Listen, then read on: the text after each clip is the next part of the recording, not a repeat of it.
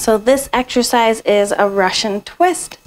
And there's a couple options. So you want to sit nice and tall. So from the sit bones all the way right through the head, nice and tall. Shoulders are down and back. And you don't need to lean super far back. That's going to put extra strain on the hip flexors and possibly hurt the low back. You can stay nice and tall.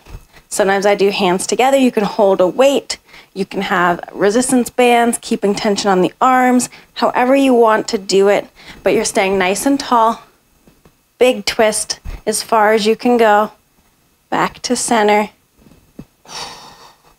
And then to the other direction.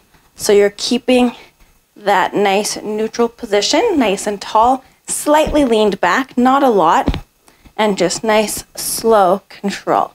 You can do feet up to add some extra intensity, but nice and tall and keeping the body all one piece from the core up, and just nice, slow, controlled movements, keeping that core engaged the whole time.